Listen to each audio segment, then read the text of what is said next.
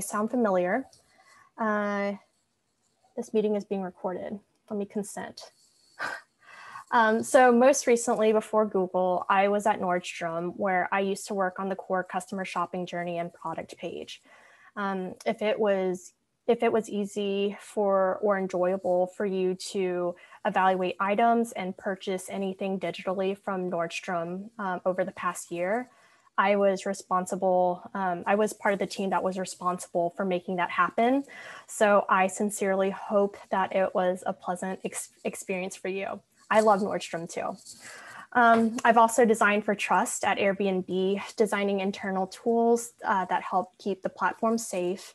And I've also worked on updates for the translator experience for the translator app at Microsoft, and have a handful of experience designing enterprise tools to help companies develop applications or modernize and scale.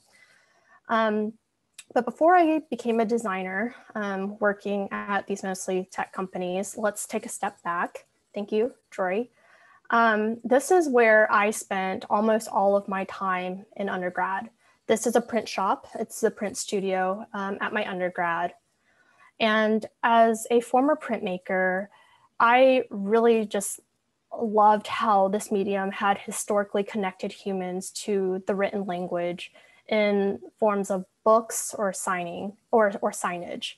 And I think that what printing did was helped make information widely available, reproducible, accessible, and when executed really well with proper communications design, it made information really easy to understand. And I particularly loved serigraphy, which is also known as silkscreen or screen printing, because it's really unpretentious, it's really flexible, and there is a very DIY or do-it-yourself approach to this particular type of printmaking. And in many ways, I think that UX design is like printmaking. We design experiences that are intentional and informative to influence how people are going to engage with your work. We're communicating information. So this evening, Drory and I will share resources that we both hope are really useful in helping you to tell a story that really honors your background and your values to your prospective employers. And thanks again, Melissa and HCDE, for having me back tonight. I'll let Drory take it away. Holy cow, that's a hard act to follow. Angela, that was great. So, okay, let's see how I do here. Where do I want to start? Let's see. Hi, my name is Drory. It's spelled D-R-O-R-Y. There'll be a quiz at the end. If you can pronounce it, you win. I just love scary big problems. I'm currently head of UX at Zonar Systems, where we make sure that we are keeping people safe around big rolling pieces of metal. The focus for our organization is commercial fleet logistics and management. So anything that's involved with getting things from one location to another on ground, be they packages or people, that's really what we focus on. Previously, I also worked here, and I also worked here and here. Had my own design studio in the 90s for a couple of years, and then I got acquired by a .com startup in January 2000, which didn't really last that long because we all remember summer of 2000, right? Yeah. Anyway, moving on. I'm a graduated from UW School of Business, go Dogs. I mentor and guest lecture here, and I'm on the advisory board here. I'm in my 50s, which means I was born in the 70s. I'm a child of the 80s, and I've been a designer of some form or the other since the 90s. And lest my boyish good looks deceive you, that's my actual bar mitzvah picture, Jew, fro, and all. In my spare time, I like to read as much as I can. It's one of the ways that I've learned to really keep my finger on the pulse of what's going on in the industry and what's going on in the various markets that I'm interested in. And plus, it's just, it's fun. It lets me pick and choose what I need to learn in the moment. I also do a little bit of writing, do a little bit of this, a little bit of this, and I'm learning how to do this. And yes, it's as fun as it looks.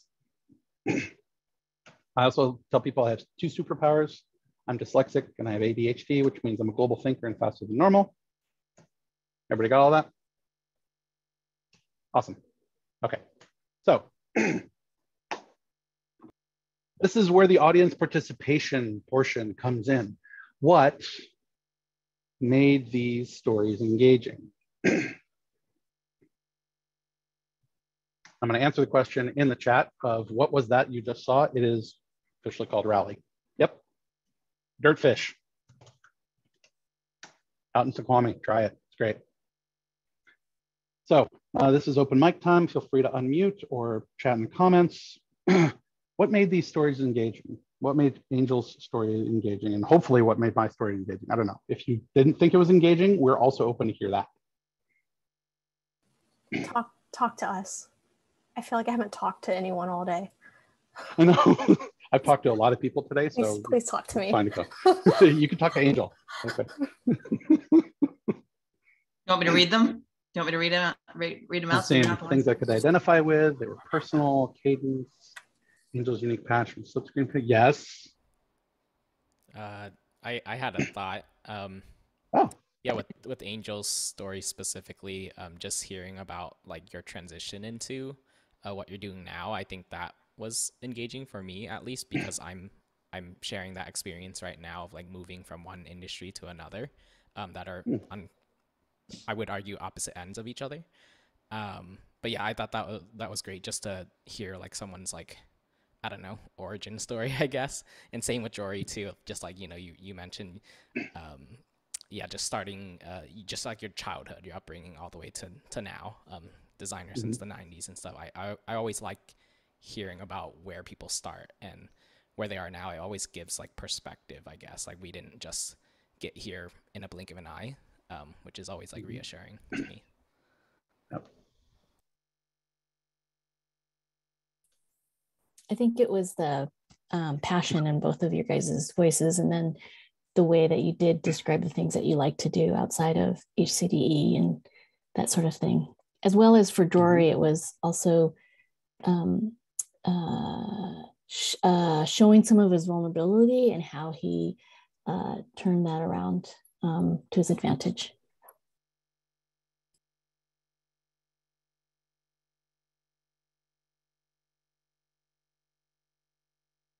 Okay, relatable and seeing scene setting, like the visuals and how those visuals enhance both of the stories. Yeah, it's too bad we can't do visuals on LinkedIn like that. Well, apparently we're working on it because you've got that kind of like paginating slideshow thing that you can do. That'd be a good. You can't put emojis in there, right? You can put emojis in there, right, Jory? It depends. I mean, if you upload a PDF, it will play it as a slideshow, apparently. You know, it requires a little bit of, you know, orchestrating, but it's possible. I just wish we could put GIFs in comments because, you know, come on, LinkedIn. Okay, great way to introduce yourself. All right. In the interest of time, let's keep rolling. So that leads us to talking about the first topic.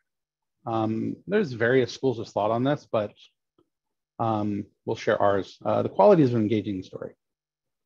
We've heard a few of those in the chat, but at least from my perspective, this is kind of where they roll up. First and foremost, it has to be simple. Like, good stories are easy to understand. They're also tonal language that matches the way the intended audience communicates. So the audience doesn't need to spend time interpreting and then absorbing this information. They are engaging. Most of the memorable stories infuse just the right amount of humor or pain or joy, sometimes all three. Keeps the audience focused. If every story was simply the facts are stated one after another, and most of us wouldn't listen or remember any of it because it's very monotonous and boring. You know, we've all been to lectures like that. It's truthful, not truth in the kind of scientific, you know, evidentiary sense, but, you know, it's insofar as the storyteller believes what they're saying and they're actually honest with themselves and their audience about what they're talking about. And I was struggling with a fourth term. There's a lot of different terms, but it really does the story fulfilling. mean, does it take the reader or the audience somewhere else and make them glad that they went? I mean, people aren't going to really remember exactly what you said or did, but they're going to retain how you made them feel and how the story made them feel. I mean, if the audience walks away feeling that hearing your story was worth their time, great. And they also think, hey, cool, I learned something new today. That's even better. So when we think about that in terms of an engaging story, that's, it's pretty much par for the course. But when we got into this topic of, okay, what about telling a personal story? So what is it? What does that mean? And I think a lot of people, including myself, have struggled with this for years. I mean, but one of the things that became really clear to me was make sure that you're being as unapologetic about it as you can. Your personal narrative is the story of you as a uniquely awesome individual. Everybody's journey is different. Don't downplay, dismiss, insult, or ignore the path that brought you to this moment in your career. See it for what it is and honor it as a part of what makes you you, because if you don't do that, hiring managers, organizations, corporate, they're going to pick up on that kind of inauthenticity. So don't apologize for the journey that you took. Humble. My mother always said that there's a fine line between confidence and arrogance. So while you shouldn't apologize for any part of your career journey, you also want to take care not to embellish your story with concepts or elements that you may not fully understand yet, because chances are someone in the audience is going to understand it and they're probably going to ask you about it. And while I call this out separately to make a point, my last term that I settled on, it really is a culmination of everything above. And you've heard me use this term before just a moment ago. One of my mentors, who's an amazing writer, told me that the two best ways to have a story feel authentic is, one, write the way you speak, and two, know what the heck you're talking about. So in order to tell an authentic story about yourself, it's important to know yourself as well as you can first. And this is where the core of what Angel and I wanted to talk about really came from. How do you get clear on what you stand for, what drives you to pursue this career path? Your this I believe, this I do set of principles, your personal values, which lets me segue into, take it away, Angel. All right, thanks so much, Troy. So we are going to have a conversation today about, it says it's professional and personal values, but essentially what it dwindles down to is your core values. So the conversation that I think we're going to have today is as much about telling your story as it is about really understanding who you are and understanding that story that you want to tell. And this is the message that you want to communicate about yourself and about the work that you want to do. And this is important because I know that many of you are looking for new career opportunities, or this might be your first career out of school. And I want these opportunities to be really exciting for you. A former manager had introduced me to this exercise for a performance review. And what I really appreciated about it was how it helped me to clearly reflect and capture how I am making an impact in the work that I do today. So we'll go over that in a moment. I have another personal story, but I also wanted to share that when I first started my design career, which was about 6 years ago, I was so eager to take on just about any project. And I hope that I'm not the only person who did this or, at the time did this, but I would go off, I would find myself different companies. I would go to their mission page, and I would just soak up that mission statement. And this was how I kind of visualized in my head how I would envision myself at these companies. And while this worked sometimes, and this helped expose me to lots of different projects and opportunities, what I learned was that sometimes there was just a huge mismatch in the way that I find satisfaction and joy in the work that I do and the way that I live, and this thing that I was working on, or this project that I was trying to find value in. And what this learning experience taught me is that my own values are important, and that I have a unique perspective to offer with different companies and teams, just like you do. And the more that you are able to make clear to those around you the type of work that you want to do, I hope that this can help you be more honest with yourself. So this value exercise is one that we'll introduce you to today. And I think it's a great tool for discovering the values that resonate with you if you haven't thought and reflected on what those are yet. And if you have a job and you're satisfied with it, I hope that this activity is one that you'll be able to bring into your performance reviews to see how your projects and your work are living up to those values that are important to you. But to kick it off, let's talk about values. I would love to discuss and I would like to ask you, what do you think a value is, and why do you think that values matter? And we can use the same format, either speak up or chat.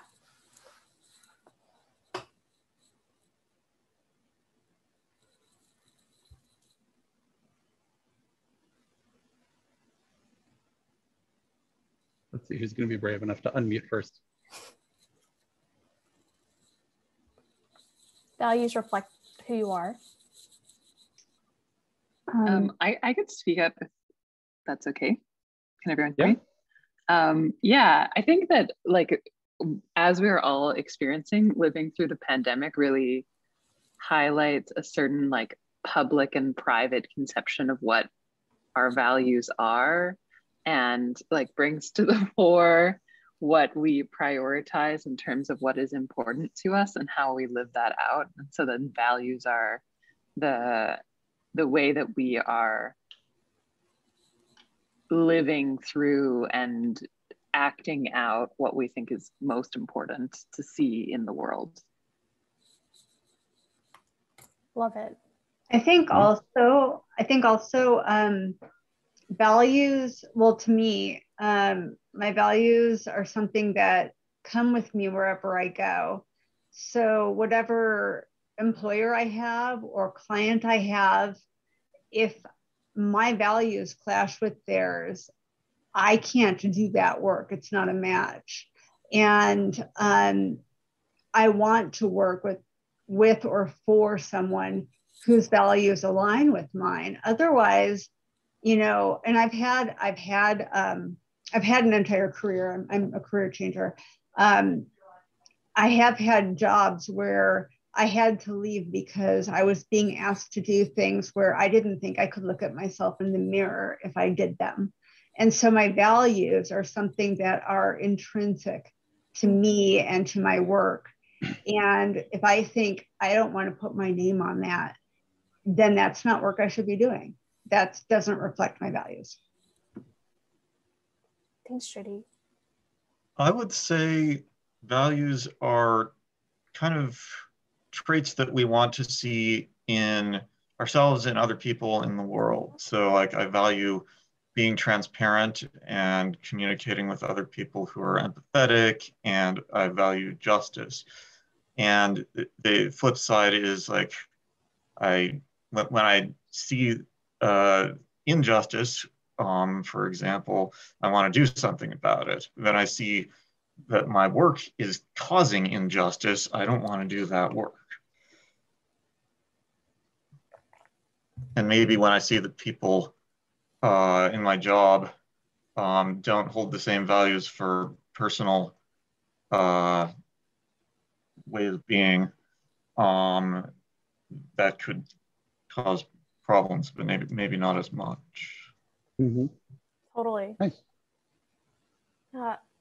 I think we've heard these themes of some words that I jotted down, like how you prioritize. They follow you, they're intrinsic, there are these traits, right? And what I've also heard is that these are the things that really attract you to values kind of point you to like work that attracts you, or the way that you want to live your life. And I've also heard this theme of, if you are not reflecting these values in a certain way, that it might lead to dissatisfaction, maybe unhappiness. So values are the things that really define you as a human. They are the things that you believe to be important to the way that you live and to the way that you live and work. And yes, it is, everyone, it resonates differently with everyone, but it is hard to like pinpoint that definition. But I feel like even if you don't always live your values, it's good to kind of have values that you aspire to. So I've shared a list of like a word bank that will be shared out after today's session. But let's kick off the this exercise, which is in 4 steps. But if you'll jump to the next slide, please. What we're going to do first is to take a look together at this sort of values word bank that this was shared with me earlier. It's not a definitive list of values, but it's something that I hope that you'll be able to take away today. This is an activity that I personally spent like an hour working on because there are a lot of words on this list. And this is optional, but if you have a mentor or a friend or peer who can participate in this activity with you, I invite you to see if they would be able to participate with you, because sometimes you might be drawn to certain values, but it's interesting to see how other people see you live out your values. Next slide, please. So again, we have this list of many words, many value words. And for the sake of time, I'm just kind of going to walk through this activity. I, again, hope that it's something that you can take away at the end of the session today and work on. But I would like you to take a look and read through every single one of these words. What we see are words like ability, acceptance, discovery, growth, mindfulness, the list goes on. But I want you to take a look at this and use a highlighter or pen, and mark the words that jump out at you, that are immediate. Try not to spend too much time wondering about the definition of the word, but see what resonates really well with you. Mark 20 to 30, it's a huge list, so there's a lot to choose from, but choose 20, 30, 35. And what you'll notice is that a lot of these words might start to sound familiar. And if it does, that's okay, because you will start to find patterns and trends. And before we group these words and you start to establish these patterns, I wanted to point out that I recognize that if English isn't your first language, there may be some words on here that don't match the values that speak to who you are. But that's completely okay, because this is such an open-ended, flexible activity. It's kind of like printmaking. You make it what it is. But if there is a maybe a phrase that resonates with you and isn't captured in a word, it's okay. Just write that down, and later you can reflect on it to see if there is a word that fits in well with it. And I've already mentioned asking a peer or mentor to do this activity with you too. Next slide. I'll share out what the first time that I did this activity, these were the words that kind of stood out to me. Ambition, beauty, belonging, boldness, commitment, the list goes on. And what I really like about this activity is that the words that I picked, the words that Jory may pick, and the words that you may pick might be completely different. And that's totally okay, because we're all human and we're all different. And what it might mean is that if we do have values that align, we may be drawn to similar things. But we talked about a little bit earlier about mismatch in values. It's just really good to understand what works for you or what kind of drives you, so that when you find work, projects, companies to work for, or people to be around even, that, you know, there isn't a clash in values.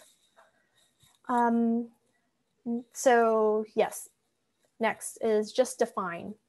This is another really fun and flexible part of this, this activity. And it's the definition stage. In your terms, you get to define exactly what these values mean to you. I'll show you what that looked like for me. So I found words that were kind of fell into these two main buckets or two main categories. And that was kindness and trust.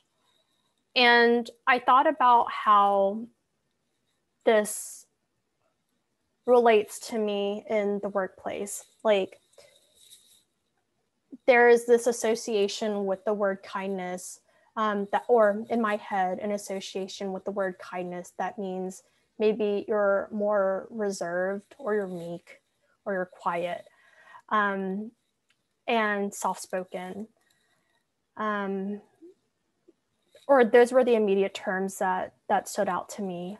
But I feel like those who know me well know that I am maybe none of those things. I can actually be very loud, very involved and engaged.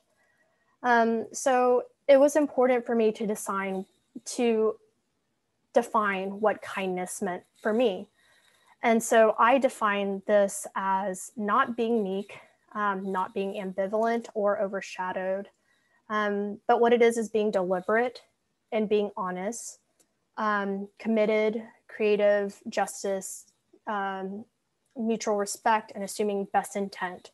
It was, you know, that's not a complete sentence, but these were the things that resonated to me when I defined the word kindness.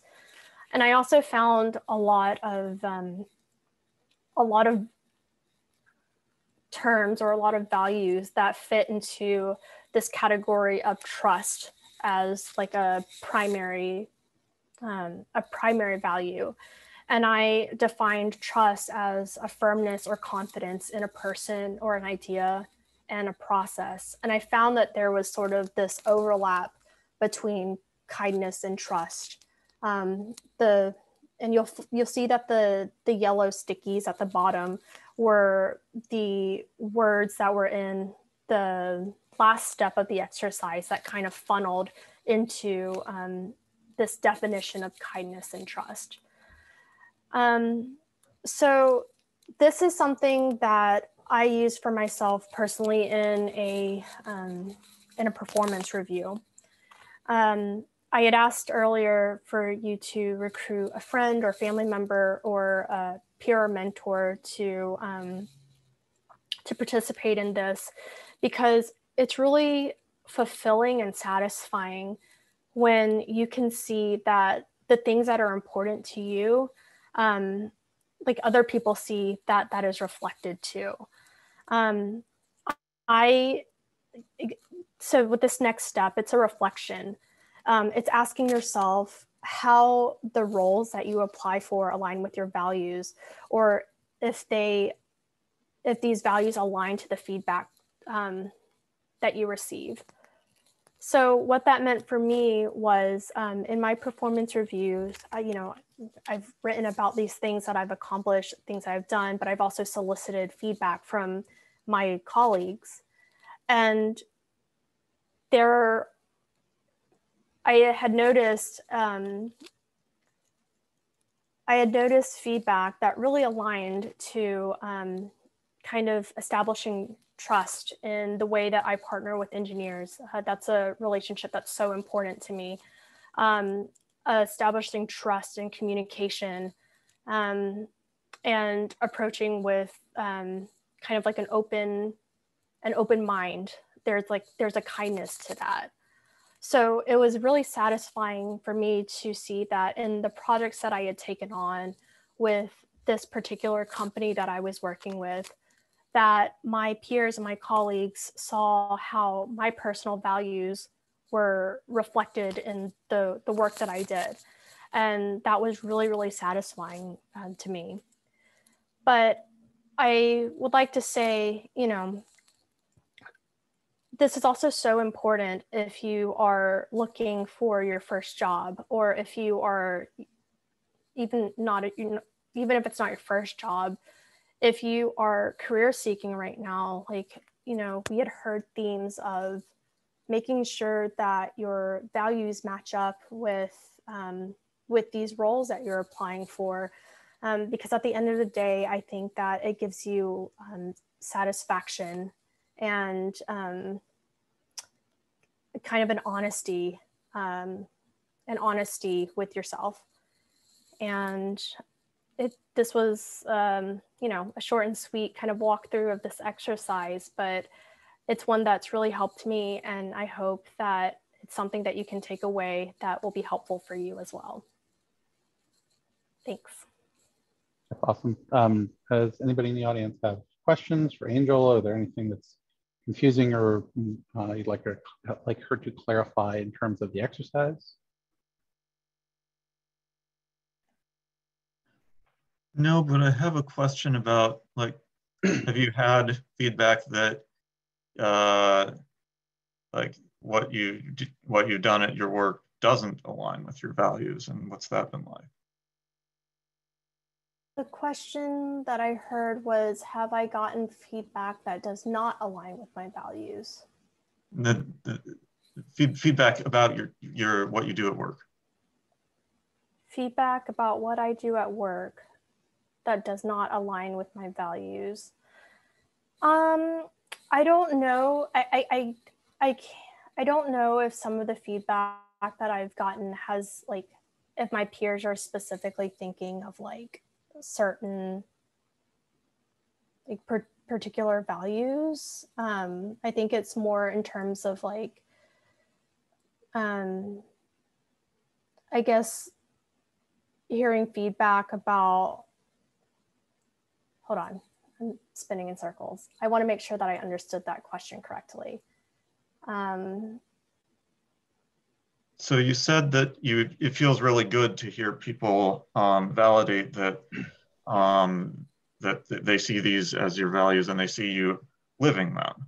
But as you said, you don't always. I mean, you may not always. And so are you saying, Ben, that if Angel were to get feedback that she was not trustworthy on a particular incident or something like that? Right, if a value is trust, that would be an example, yeah. Well, the thing is that these are, values that I keep usually to myself. I shared them out as examples just so y'all could see how I kind of process through this activity, but it's not something where I go into my team and say hey, these are my, this is very important to me. It's something that I keep at top of mind in the things that I do. But it's more of an alignment when I receive feedback that matches how I personally feel about myself or how I like to live. That's really, I guess, validating. Right. But but I guess like going into this, I don't know if my partners, my colleagues would specifically say like, Angel values trust. So here's how it shows up in her work. It's more of like a self-reflection kind of activity. Sure. I think if I could yes and to what Angel's talking about, I think the type of feedback that comes in to Angel's point is like we're not walking around with t-shirts, although that might be cool, t-shirts with our values on them, but it's something that if we're relatively clear about it, are things that are core to how we move through the world. And I can recall times in my past where I grew up in a family where, you know, honesty was one of the, like, probably the number one value. Like, you know, the Ben Menachem word is better than a written contract. So if you say you're going to do something, you better do it. And I remember the feeling that when I got feedback in some of my early jobs that said, hey, you said you were going to have this delivered by this deadline, or, you know, you said that this actually got done and turns out it didn't get done. It didn't feel very good. I mean, it wasn't a cause for me to kind of reevaluate or kind of question my own values, but it was a learning opportunity for me to say, oh, I can reflect on my behavior and go, yeah, I don't want to do that anymore. So it's not necessarily a very explicit thing, but it's really part of that, how you take that moment to reflect and reorient yourself to say, oh, okay, I need to make sure that how I'm acting in private is how I present myself in public. Make sure those two are congruous. Thank you. Caitlin had a question. Has reflecting on your values shifted your career trajectory in a meaningful way? But that's a good question. I think it definitely has for me. Going back to that example that I used about kindness, you know, I had mentioned how like what first comes to mind with kindness for me is just like a, how do I want to define kindness? Like there's like a gentleness to it, right? And so when I first started my career, my very first UX design job, I worked with all men. I was the only woman in this room of all men where I struggled to make my voice heard, oftentimes. And when I sat with the word kindness, and this was, you know, this was before I had done this evaluation activity. It's just something that has always sat with me. But when I first started my career, like I had a really hard time standing up and articulating these decisions that I had made in my work, or being really firm, right? And over time, the word kindness shifted for me from something that was, you know, just being agreeable or just being easy to work with and helpful, to something that was kind but firm. Kind means, you know, yes, I might see, you know, points or comments that are different in a room with people who may be tough stakeholders, but like I approach it in a firm manner, in a way that is also direct and confident. Like it's I really appreciated how like I could still stay true to that core value, even though the meaning of it might have shifted over the years, or kind of evolved over the years. Yes, wonderful comment from Akshay. values tend to evolve with us as we encounter new experiences and situations, and thus can change over time. Exactly what I was trying to communicate. Yeah, and he has a really interesting question, like how often do you reevaluate yourself, or when do you consider reevaluating yourself? I personally do a year-end reflection and rejuvenation ritual. It's become part of something that I learned from a mentor years ago, and it's been really valuable to me. What about you, Angel?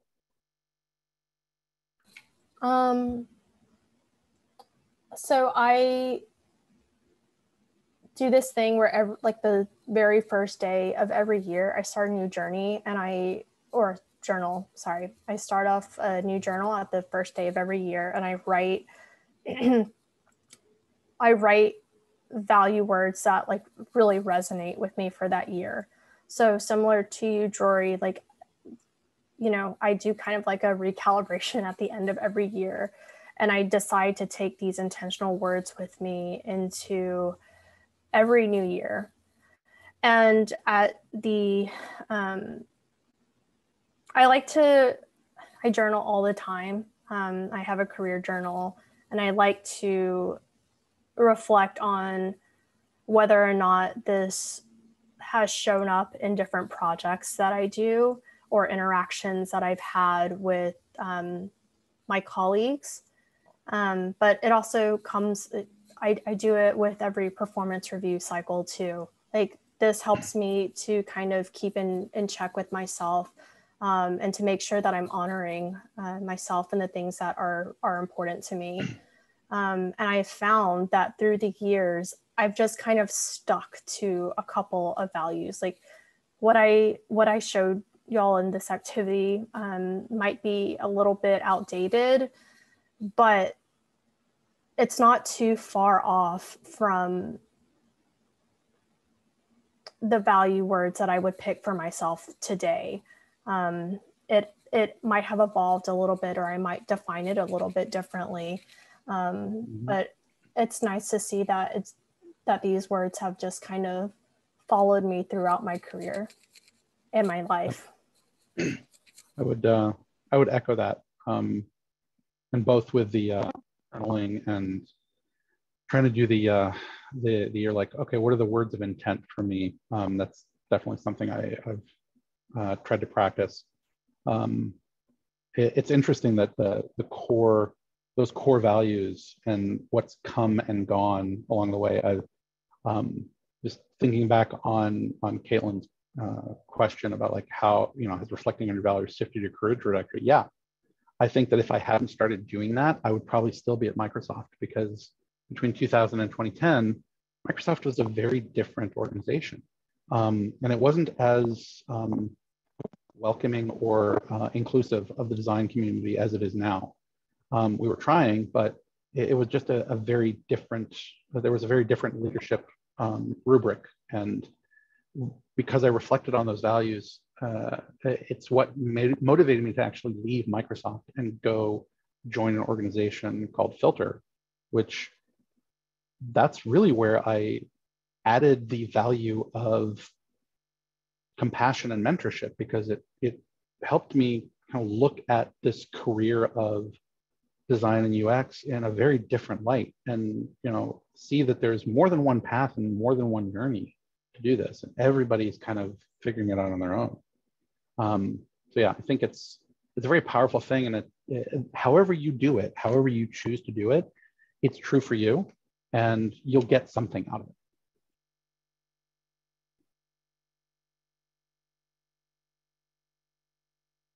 Cool. Any last questions?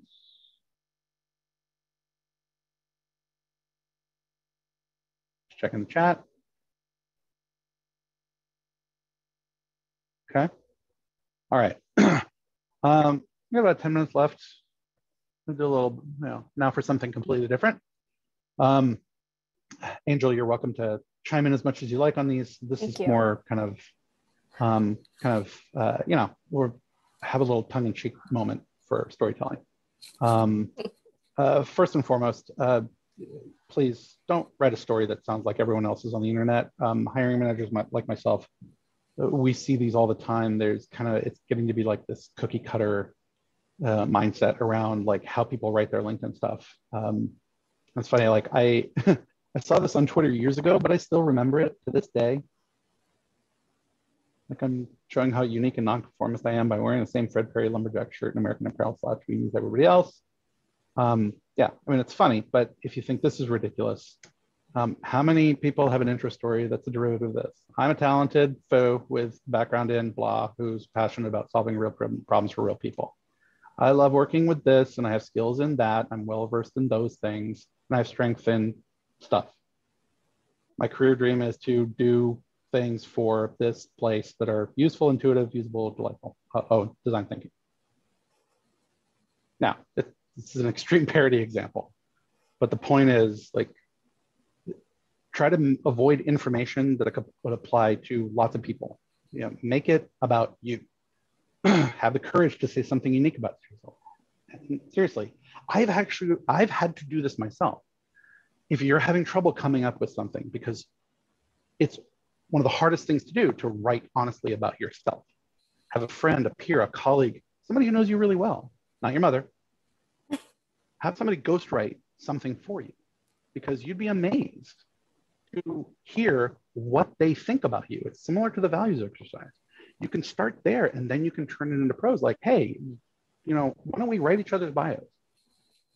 And the way you get practice in doing that is start offering recommendations to people on LinkedIn. Just send them a recommendation. Guess what?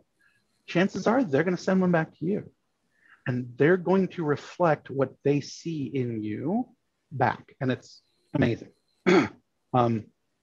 So one of the things that we did, you may have seen this little survey that we sent out. We probably should have sent it out earlier. Oh, well. But we did a little research to see, like, what are those common words that keep bubbling up in these, you know, about me things? And even filtering out the like designer, UX, user experience, whatever, you know, those classic things. There's a lot of the same words that keep bubbling up in these about me statements. And granted, statistics significance is here. We've got like a total of maybe 41 by 5 o'clock today. We'll see what it looks like. Not all of these are bad. Some of these are necessary, but you want to at least try and find a way to use them in a way that feels less cookie cutter. You know, craft a story that showcases your unique value. I'm not talking about like, hey, I'm Roy, I'm a Sagittarius, I like long walks in the rain, and I don't care about that. Well, I kind of do, it's fun. But focus on, this is what I believe in, this is the work I love doing, and here's what I can contribute to your company. Oh, this is Angel, any thoughts? Yeah. So piggybacking off of what Jory has mentioned about this next slide, don't pollinate your prose with cliches, idioms, or buzzwords. So I have been guilty of this at some point in my career. Yes, we all have, let's raise our hands for it. But, you know, I am a creative, empathetic, user experience designer with experience in XYZ, and I want to create these human-centered, yada, yada, yada. Like, there are a lot of portfolios, a lot of personal statements that sound like this. And we would like to hope that if you are entering this career path, that you do embody those things. But I think what we would like to emphasize for the storytelling aspect is that you have something so unique and so special to offer your future employer, and that's what they want to hear. You know, I think, Jory, you had a really interesting kind of comment on the word empathy the last time that we chatted. Oh, yeah. It's funny just seeing the evolution of word usage just in our own discipline. There was a time where I was a huge fan of the word empathy, design for empathy, and we got to, you know, empathy for the users. And about 3 years ago, I kind of got burned out on the word empathy because it was really being overused, and it was being used by people who didn't really understand what it meant. And because I lean on my mentors a lot, and I was just having a discussion with one of my mentors about this. And she actually said, I actually don't like the word empathy because it doesn't motivate people to do anything. It's one step away from sympathy. And she said, I prefer the word compassion. I was like, well, what's the difference? I said, well, empathy is passive. Empathy is, I'm feeling what you're feeling in a way that I can relate, and I feel it as though it's happening to me. That's not compassion. Compassion is, I'm feeling what you're going through or experiencing so deeply that it's compelling me to do something about it, to take action. And that's where the beauty of the language comes out in terms of really digging in. And this is also a benefit and an opportunity for people who are maybe still trying to learn English. There's such a wide range of words to use that aren't really well known, but you can dig into those and go, that better captures what I'm talking about. And as long as it's not a word that, there's a lot of English words that nobody ever uses anymore or uses wrong, like, decimate. But I mean, you have a choice, and you don't have to fall victim to, this. And if your story reads or sounds like this is not going to do you any favors. And for the record, I didn't write this. This is written by an algorithm on some website. I just literally went click and it gave me this crap. So think about how are you using plain language and simple terminology as much as possible, so they don't have to work so hard to think about what your value is. Do you see Caitlin's hand? Angel, Dory? I do now. Oh, sorry. I did have a question. Can I ask? I'm also a career changer, and I don't want to scare people away. So if you could speak a little bit for people coming in kind of from a very slantwise, I know that I bring a lot of value with my diverse background, but I'm also trying to make myself, and I think someone had a question about like both figuring out how to stand out and fit in. Yeah, so if you could speak to like how much, I'm never sure how much to be like, hello, I have a variety of very unique experiences and I can do what you want me to do. Yeah, that's a tough one. I will say that there is probably space for you to tell a really quick narrative of that, the pre-career change when you introduce yourself in something like an on-site interview. There is space and room for that.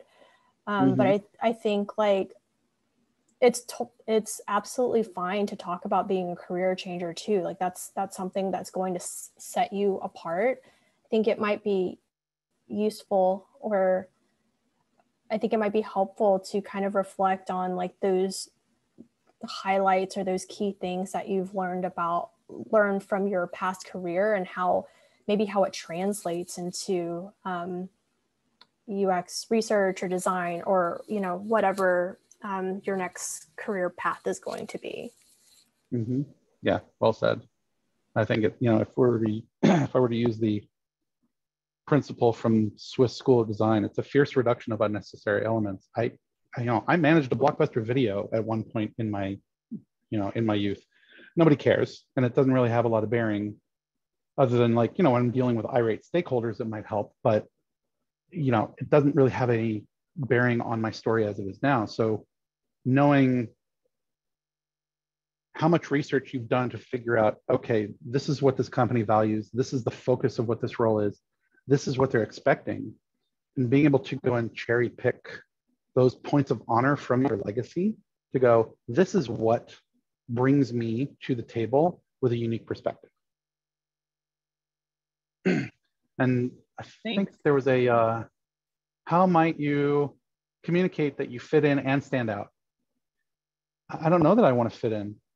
That's just me. I mean, I want to be able to stand out in a way that shows that like I have something unique to bring to the table.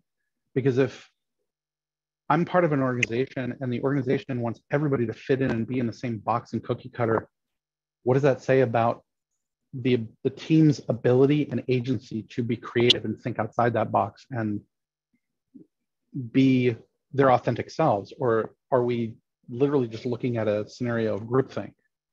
Maybe I don't want to work there.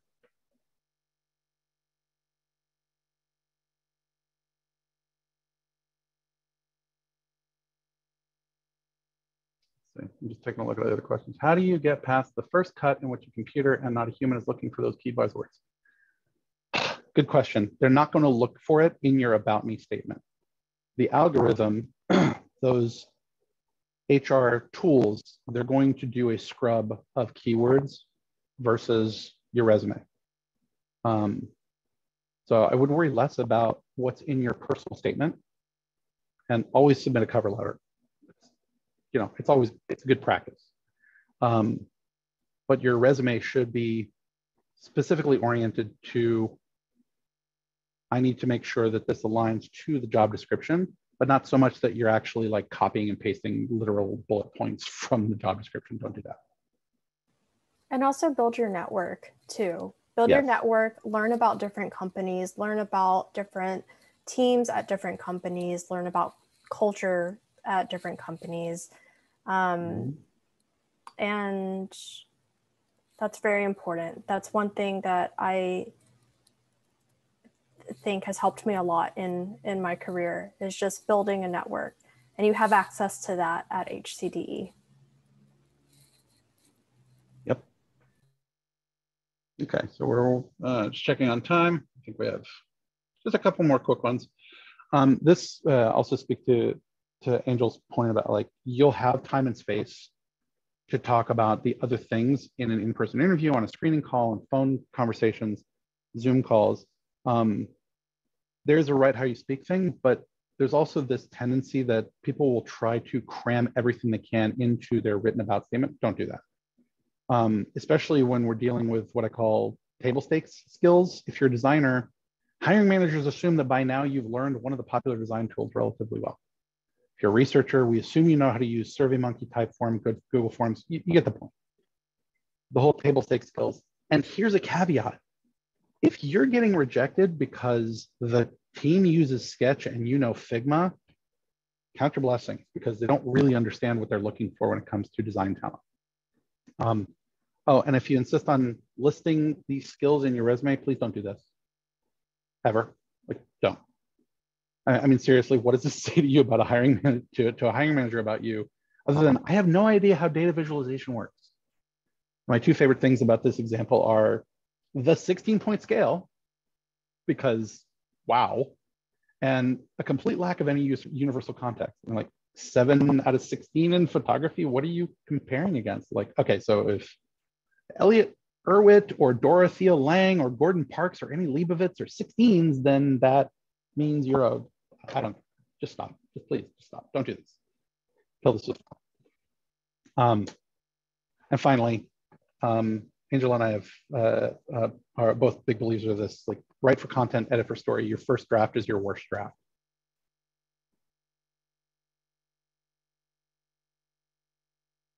Last but not least, one of the things I'll close with, one of my theater coaches always told me, other than, honey, open your mouth, you're chewing your words, enunciate, please, darling.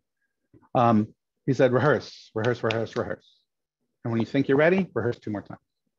Nothing replaces practice, and repetition builds skill. Angel, any last thoughts?